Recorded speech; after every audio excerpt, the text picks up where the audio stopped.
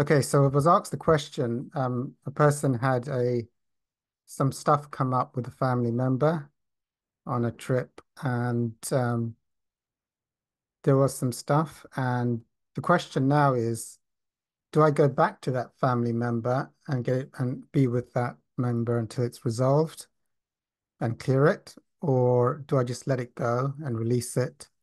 I also get a feeling that I'm not doing enough. Well, I think I do get where that comes from. I do understand and relate to that. So, usually, I think for nearly all human beings, family members represent huge karmic opportunities for undoing karma. I mean, you don't have family by accident. They are quite a strong bond. So, there's usually heavy karma stacked in there. I think it's just a spiritually intuitive thing based on where you're at as to whether you go back. And it's an intuitive thing, or just pray to God, Jesus Christ, or the Holy Spirit for guidance, and whether you should just let it go, or whether you need to be with the situation in order to clear it, either now or in the future. My thing is usually um, you can't get away with it if it's meant to be.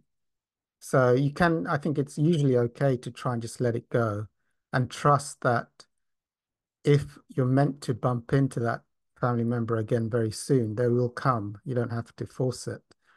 So it's like, okay, I'm going to let it go, but I trust God, I trust the universe that sometimes it can actually be a paradox in just saying I'm going to let it go, they'll come to you very quickly because as you're trying to let it go, it's like the karma there will suddenly bring them back into your life very quickly because there's something left to do. Or it might not. You might be at the stage where you can just drop it and it's finished. So I think, I, th you know, I think one thing, and I remember Hobbit said, I mean, you don't always have to hunt for your karma. It will just show up, and it'll automatically show up at the right time. So I think it's okay to pursue spiritual work.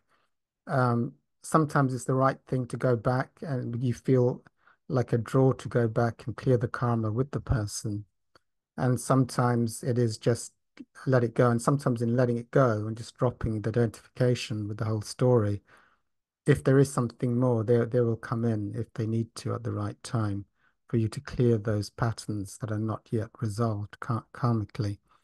So, so I think that's why that thought I'm not doing enough um, is just trying to indicate it is a limiting belief, but it's trying to indicate is it the right thing to do to go back and clear everything that needs to be resolved so it feels clear, or should I just drop the whole story and let it go? And I mean, my feeling with something like that would probably be to first try and just let drop it and stop identifying it and just trust if it's meant to have another interaction with them soon, that will automatically happen. But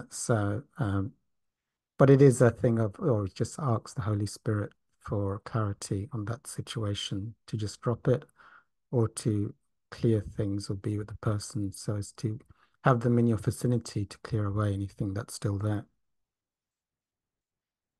Okay, I'm going to stop on that.